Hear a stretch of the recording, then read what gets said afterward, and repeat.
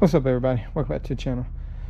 Today we have I think it's a 2015 BMW 528. Got the N20. Let's see, where is it?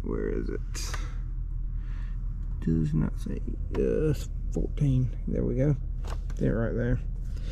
It is a 14 and it is a 528. Right there. And it does have the N20 in there, and the issue we're having is oil pan. She is leaking pretty bad. I know it's a pretty common problem on these, I believe, but it calls for like 8 hours, 9 hours, something like that to do this, and it's not like for the faint of heart. I'll be honest, you're supposed to drop the whole front suspension, subframe, all that stuff. But what we're going to try to do is not do that, because we're going to try to change it without doing all that stuff. And the biggest issue with taking the subframe out, or biggest reason why you have to take the subframe out, is because it does hit the bottom, and you're going to need to jack the engine up as high as you can. There is especially use a tow hook for one of these BMWs, and make sure right down in there, right where my finger is, you thread it down in there and it holds the engine up on the front end, and you can use a like engine holder and all that good stuff, put it across here and hold up the engine. I think I have a tow hook for a BMW, because I don't think they put them in these anymore, which I don't know why they don't, but they don't. But what I'm going to do is I'm going to remove this strut brace bar, take the air cleaner out, and we're going to go ahead and disconnect the air tube, get that out of the way so we can gain access to this motor mount and bracket over here. Because to do this, you're going to have to take this motor mount and this bracket off, just because the bolts on this side of the bell housing, or not bell housing, but the bolts on this side of the oil pan, they do almost hit this bracket, because the engine sets at an angle actually, not straight up. But we are going to have to take all this off, and got 16 millimeters holds this on, and then just these little, see if I can get this out without breaking it. I might have to get a pick to do that, but take this off with a flathead right here, and you can just take the box itself off and just take just the housing off. You don't have to take this whole thing out. It will make it a lot easier. Where's that other one? I know there's one more down in there, I thought. Yep, there it is, just hiding. But take this out, and that'll make it a lot easier. And then you just pull up on this big clip, take this connector, this evap, well, not evap, but vacuum line off right there, and these right here, they're a pain, but you have to squeeze them and then pull. I may not be able to get to them, have to get a piece to do that, but that's what you're going to do. Squeeze that right there and pull it out, and then we can try to get this whole tube assembly out of the way. Got everything out of the way I said I was going to move. I think that was a 15, this one was a 16 actually. Here's your tube. I can give you a better look. So we got this connector right here. Like I say, you just squeeze them. Let me show y'all. You've never done anything with these BMWs. Those little tabs right there, you just squeeze them together and pull back. I went ahead and disconnected this one too, just because it gives me a little bit more like wiggle room with that one. And then that line was actually in this little bracket, but then you got this connector. I had to use a pick. I always use them on these BMWs because these little clips do not move well. So I just get a pick and kind of, I'm trying to show y'all, but kind of just get underneath there and pull back, and then up on the connectors. That way it just gives you a little bit easier way of pulling them off without breaking anything. And I didn't want to show you pulling it off. Now these things are going to be a little tight. I did get a screwdriver, flathead, got it somewhere, it's on the ground, and then it went in right here and just pulled down on it like that, and it pops off. But what you're gonna have to do is, I got my pick, these right here come up easy, just pull up, see how that moves. on that one, and it'll lock in place when you pull it up. Now on these bottom ones, a lot of people don't know how they work. If you've never seen them, they make a special tool that comes in here and grabs it and pulls it back. They call them like hind clips or tools or something. I think these are called hind clips. But hinge right there, might be hind, I don't know. But you can get your pick in here and you pull back and up, and when you do, it'll pull this out of that little groove, but you gotta pull it back and up because that little tab right there, and it should be enough to pop it out, and it pulls it. You can see how it clips in, and you can just pull it straight back. Now you can see there's some oil inside of here. That's pretty typical on these that I've seen, so don't be alarmed if there's some oil. I mean, it's not supposed to be that much in there, but I'll let them know it's probably from the turbo, to be honest. Okay, and you can see all the room that we have now. It's a lot more room. Now, there's going to be, I think, 4 bolts that hold this bracket to the engine. Don't take those out yet. You want to take those out last after you have the engine supported. But I forgot what size they are, but the main thing we're going to be looking at right now, you see right there on the bottom that little e-torque sticking out from the side that you can see, that goes into your motor mount. You can go ahead and take that one out if you want to, and then once you get ready to jack up the engine, you can actually jack it up enough and take tension off of it, and you can pull it out. That way you already have it done, you're already up here. Also, we're going to be doing oil change on here, so you can go ahead and take oil filter out too if you want to, but I mainly wanted to do this just because I'm already up on the top. The bottom is a whole different story. You do have 2 big covers. They use 8mm, and there is a buttload of them. I got the first one out and the second one about halfway out, as you can see. It's right there. You can see all that, and you can see all the oil on it too. You can actually see the oil dripping. Yeah, she's dripping pretty good. Wow, that's crazy. Did not think you could see it, but we can. But there's the first cover, here's the second one. And they want you to lower all the suspension, take the steering rack loose, and a bunch of other stuff, but we're going to try to do this without lowering that down. Sorry about that, kind of losing my voice there for a second. And these engines sit sideways, so, and the reason for dropping it is because you're going to hit the subframe. That's why they want you to drop the subframe down.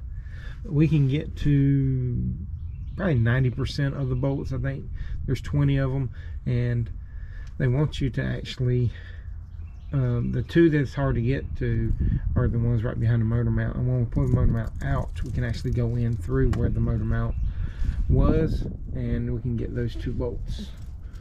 But let me finish taking this cover off because I need it out of the way so I can do this, and then we should be ready to rock and roll because I'm going to drain the oil too. Alright, we're under the car now, and there's your drain plug. It's just a 10mm Allen, and it screws right out. We already drained it. And then your oil level sensor is right here. Got 2 tabs on the side. You squeeze and pull. You may have to get a pick underneath those as well because those are super tight. And then we'll have to take this little cover right here. Should be, I think, 4 10mm, if I remember correctly. It was 4 or 3, something like that. Can't remember, but there's 10mm that holds this little cover on, and once you do that, you just pull this out because it does hide your bolts that are up inside of here. I know you probably can't see them, but there are a few bolts up inside here that run along the back of the oil pan. And then your motor mounts, there's a bolt there, one there, and one up inside of here, and that's going to be the same on both sides. Where am I? Yeah, here, I think that one. I'm kind of laying on my back, can't really see too well, but I think it's those three right there, and there's that last one's up inside this little hole next to this clip. And this is the driver's side, the other one was passenger side. Just I got y'all kind of upside down a little bit, and I'm on my back looking upside down, so it's a little different than what you may see on the video. But I think they're E8s. Right there, one in between here, over there, and then that's the passenger side also. And then you can get to those up inside there and along the front. You shouldn't have any issues because you can go in to the front and get them. Like I said, the hardest ones are the driver's side because of this motor mount, and I think we can get in between. Once we get the motor mount out, we can go in between there and get those last 2 or 3 behind the motor mount. And then once we do that, we have to jack up the engine and pull them out. I'm thinking these motor mount bolts are 13s or 14s. I think they're 13s. But you just pull them out, and then the motor mounts are ready to pull out too. I'm going to do both sides. The passenger side is a little different because it's up in there about the turbo, and we shouldn't have to, we're just going to unbolt that. We shouldn't have to take it all the way off because we're just going to lift that up. The only reason we're taking the bracket off on the driver's side is for those last few bolts. Looks like she has a little bit of a turbo leak on the, let me show you again. Looks like she's got maybe a little bit of a turbo leak on the oil system where that line that comes in from the bottom, but it ain't too bad right now. I'll let her know about that. But the oil pan's the biggest one. I mean, it's actually was dripping all over my concrete right now. But let me go ahead and pull these bolts, and then I'll start doing the motor mounts and pulling them out, and I'll let y'all know. Like, I'll come back and let y'all know the sizes. So I went to the junkyard to try to find one of these, and this one right here is the wrong thread. I have to find out what thread these are for y'all, but I made my own, and it's had this bolt and an old race. I just welded it all together, and it ain't the prettiest thing, but she will work, and it should hold pretty good. If that is too long, I'll just cut it off and weld another one on. But that right there is where you thread it in. This is a grade 8 bolt, just so you know, and threads lined up perfect, and you can see it threads in and out. But you're going to have something like this to at least lift up the engine some, because you're going to have it, even if you take the subframe out, you're going to have it just so you can lift the engine up and down and have some way of holding the engine. I mean, I know you shouldn't do it this way, but you could also put a bar through here if you're taking a subframe out and hold it against this. Not the ideal way, but if you're in a pinch, you can do that. I'm not going to do that. I do have an engine holder. I'm going to stick across through here, set it up on the strut towers and stuff, and hold this up the correct way. But that is just in a pinch thing. If you got something that can at least go through here and hold it while you're doing this. But we have the bolts for the motor mounts down there out of the bottom of it. Those were 13 millimeters on both sides. There were 3 of them, and now all we got to do is lift up the engine, and we can take these motor mounts off. And I believe that those are like E10s or E12s, I believe. I want to check. I have my E-Torx out somewhere. Here we go. Here's our E-Torx. Let me get an E12, and we're going to try. Yes, these are E12s, and I think even the one that goes to the motor mount itself is a little bigger. I'm guessing the E14, maybe an E16, E14. So we can take that off once we lift it up and get the mount and the bracket out of the way. And I know that the oil pan bolts, those are E8s. And I'm going to go ahead and start pulling some of those off, but I'm going to show you the little plate you got to take off first to get to the back of the oil pan, because those are blocked by a little plate in between the engine and transmission. Here's that little cover I was talking about that goes in between the engine and transmission. It's got like a little rubber on it. You can see where oil's been getting on it right there. It kind of started to deteriorate it just a little bit. We'll set it to the side. It's just 3 10mm. And I kind of wanted to show y'all a little bit of this new tool that I got while I'm at it. Yeah. So just picked this up like literally a few minutes ago. New D-Walk right here is the interchangeable head. Just push the little button, comes out 1/4 inch. You can go in. That was a 3/8. Push it. Now it's a 1/4 inch. Not only that, but also a bit driver. See? Just pull it out. Put your bits in there. So I'll give y'all a better update on it as I use it, but I did have to go get me a new 10mm since I dropped it in the freaking engine bay of that Honda Odyssey and I could not find it. I looked for another hour, could not find it anywhere. So you can put that in, and it's real slimline too. 50 foot-pounds of torque, and it even has a lock for the button so you can't hit it whenever you put it into the your bag or something. So, not really all that loud either. So go ahead and start pulling as many oil pan bolts as I can off. They are E8s. This is a Sunex brand. Just use whoever you got, and you can have cheap ones, just who I have. So go ahead and start pulling these off. Went ahead and got the motor mount bracket and the motor mount out. Here's your motor mount, and it goes in just like this, white part up to the top. This normally sits in there like this, and you can see how it lines up the hole right there. And this just gives you a better idea of what it looks like, and it just slips right out. It goes in and out real easy. The only other thing was that oil cooler right here. You can see it moving.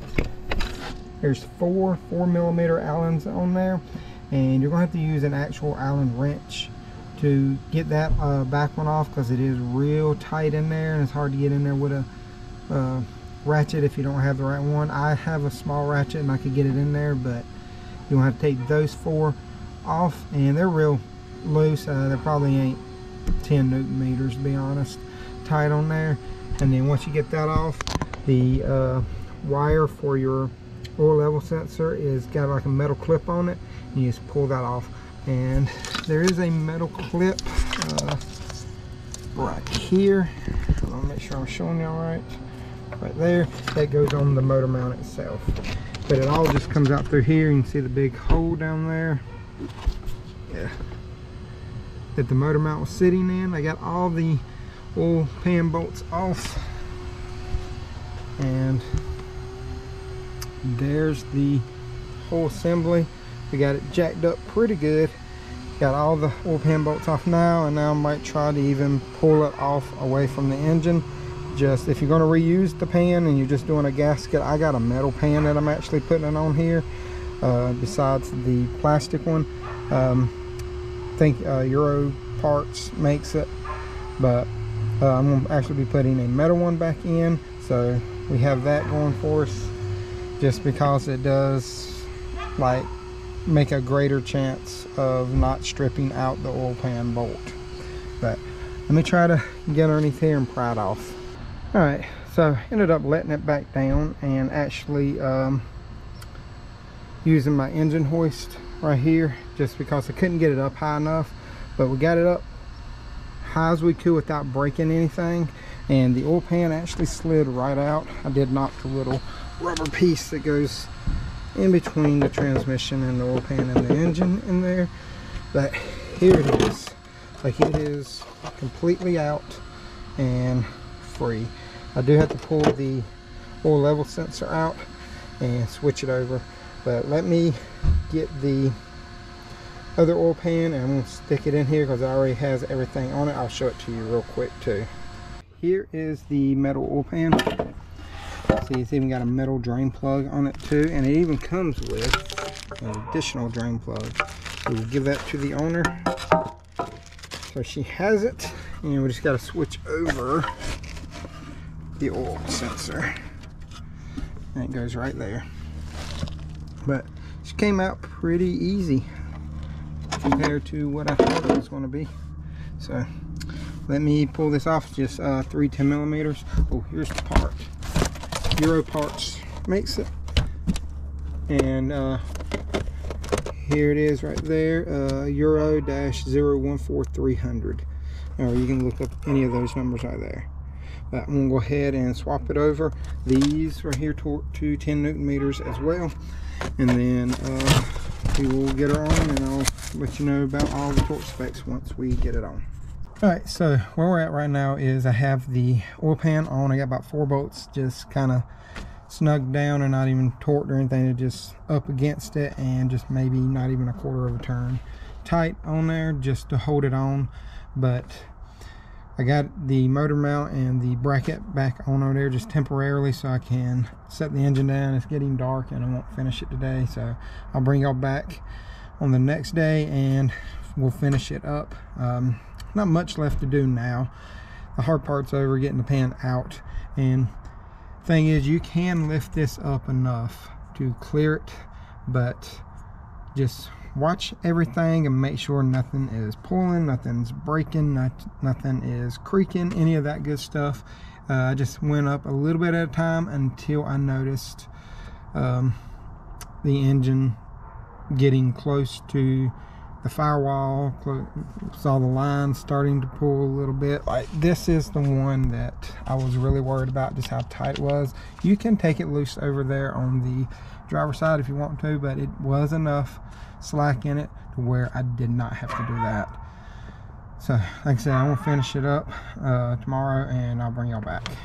All right, so it's the next day. I got a canopy up because it is raining, of course. Try to do something on the ground and it's gonna rain.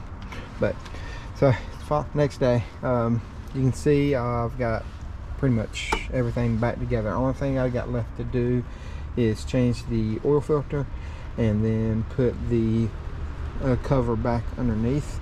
And I just wanted to kind of show y'all what I've done and how we can put all this stuff back together. So I know I showed y'all I had to make this little tool, and that is a M16 2.0 thread. And then I just want to show y'all again, it is right here, right where these wires are. It's right there. It's where you thread it into. Alright, got that tight. All the sensors are back on. All the push connectors are back on. So pretty much these right here, let me make sure I'm showing you right. Yep. So these little quick disconnects right here, like your evap lines and your PCV lines and all that stuff right here, all of that is just push in and you'll hear them click. Even these right here for the throttle body, and it goes into the little intercooler down there. So those right there, all you have to do is just seat them back in where they're supposed to go, and you line it up. The bottom down there on the intercooler actually has tabs that it goes into, so it can only go in one way. But you just push it and you'll hear them click. They'll probably click 2 or 3 times. They'll be like pop, pop, pop. This one right here did it 4 times actually. So I just wanted to make sure it was on there. But yeah, you'll hear them click into place. Just push, like once you hear at least 2 clicks, push a little bit more just to make sure that the rest of it is seated in. But the oil filter is right here on top. We have the cap off, and I got Mobil 1 oil to put back into it, and I believe I got a Wix filter for this one. But there's a special tool you're supposed to have to take this off. Let me go grab it and I'll show it to y'all. So here's the tool I got. It is from Motive Tools right here. I can hang on to it, my hands are kind of slippery. Part number, I know y'all probably can't read it, but it's MX2326. I got it from FCP Euro. Not a sponsor, but that's just where I get a lot of my like BMW tools and stuff like that. These aren't on here really tight. Normally they're 25 Newton meters is the torque, and you can go up to 30. You can, but it's between 25 and 30. But once you pop it loose, just be mindful that you may lose some oil if you're not doing an oil filter. I mean, oil pan. And you can see it is cartridge filter. We just want to go over here. Sometimes I can pop them out like that. I'm trying to do it one-handed, but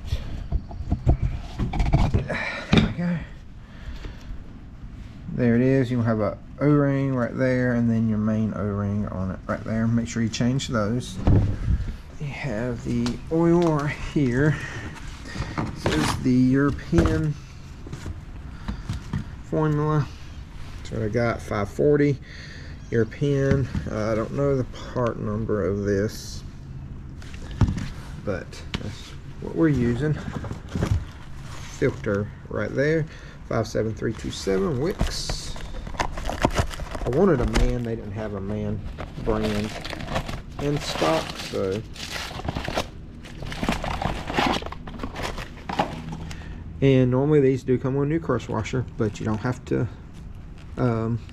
use it if you're doing this conversion or doing a gasket or something. You, if you're doing a whole pan, it should come with all the new stuff on there. You shouldn't have to worry about it. I did check and make sure the drain plug was tight. But this is our new filter. It does come with both of the what you call it. Come on, get it there. Let's sit y'all over here. Still got about all the covers on the bottom. I know I'm moving y'all all around, but make sure we got it seated in there right. May have to get a pick. Sometimes you can kind of squeeze these. Sometimes you can't. I don't know how well y'all can even see this because I can't see the camera. Come on, get on there. I should have took that off before. Yeah. I know I need a pick, but this is what I got on hand at the second. I don't understand why it won't get underneath there. The sucker is hard and brittle though. I need to spray this out with brake cleaner anyway, so. Dude, I ain't never had one this tough to even move. You see how that thing broke? Got some brake cleaner right here. Clean her off. She is a little dear Faye. Alright, now she's clean.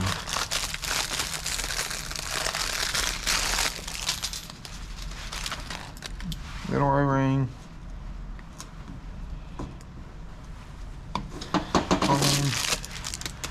Big O-ring. Them gloves are slippery as crap right now. She's back on. So I'm gonna throw this on, torque it down, put it 25 Newton meters. Oop. Still got a little bit of cleaner in there. Well, got the seals on. Gonna throw this on. I'm gonna torque it down to 25 Newton meters and just make sure it spins. You know, it's not like twisted or anything. But I'm gonna torque it down, and then as soon as I put all this on, put the oil in it and all that good stuff, I'll bring y'all back and give y'all torque specs and then close out the video. Got everything together. I'm gonna go over some torque specs with y'all, and I like to write down all my torque specs just so I'm not running back and forth to the computer, or I'm not having to look at my phone all the time and all this other crap. But it just kind of minimizes time to do stuff. But oil has changed. It's in 6.6 quarts is what it calls for. I went a little bit over that. I went to about 3/4 of a quart just because I'm have the new pan on there, and I know it can, some of the crevices and all that stuff holds it and all this, and whenever you put 6.6 in it, anyway, it's always gonna be a little higher than what it normally says. So I did go to 6 3/4. But so pan, no matter if you have the aluminum or the plastic pan, 10 Newton meters. So I saw, and I've seen this a couple times on the all-wheel drives, it does have an aluminum pan most of the time, from what I've seen and from what I've read. Somebody may correct me if I'm wrong, let us know in the comments, just so we can get that out of the way. But even the aluminum pans are 10 Newton meters. That's what it said on Protoman. The mount brackets, the bracket to the engine, 38 Newton meters. Mounting bracket to the mount is 100 Newton meters. So it's that little, I think it's a E12 Torx bit, E-Torx. That torques to 100 Newton meters. Then the mount that goes to the subframe or body, whatever you want to call it, that is only 19 Newton meters. And then this brace right here is 27 Newton meters for both of those bolts. That's all your torque specs. I don't think I'm forgetting anything. If I did, let me know if I forgot something. But I believe that's everything. Because I know if you're pulling the subframe off, there's other torque specs you're going to need. You're going to need the subframe. You're going to need, I think, like your sway bar and a couple other little things, you know, that you're going to have to get torque specs for. But I'm just going over the ones that I personally took off while I was in here. So that's everything that I took off that I can remember. This is tight. Also, don't forget to tighten that and put your clips back on. Try to make sure I don't forget anything. Oh, the little 10 millimeters that go on the little cover that goes over the transmission. I didn't look up torque specs for those. I just kind of went, you know, just basically hand tight, ran it down and gave it probably another quarter turn. That's all I did with that. That's not as crucial as any of this other stuff. And even the cover bolts that are on the bottom, just put them in there. You know, you can use your little 1/4 inch drive electric ratchet if you want to, or something like that. Just seat them down and make sure they're on there good. And there's like 1,000 of those little things on there, so going through and torquing those would be a nightmare. But like I said, I believe that's everything. If I did forget something, let me know. I can get it for you if y'all need it. Also, I think I gave y'all a part number to the oil pan. I think I gave y'all a part number for the oil filter. If there's anything else y'all need, like I said, just let me know. I want to say thank you to all my viewers, subscribers, members, all that stuff. Thank you for the support. I do have the Patreon, I do have the Instagram. I got, you know, shirts, hats, and stickers. If anybody's interested in any of that, let me know. Hit me up on Instagram and I'll get those to you. I hope to have a site probably this year if possible. And I think that's everything. If you like the video, hit the like, subscribe, notification bell. If you don't like it, let me know why, and look at some of the other stuff I have. I got over almost 300 videos now. Check them out. Might find something you do like. And y'all remember, torque to stake. Y'all have a great day. Alright, bonus. I forgot to show y'all how to reset the oil life on this. So, I'm gonna go turn it till it's on, press and hold. It's like a little reset button over here on the right. You just kind of hold it until something pops up. Watch it not do it this time.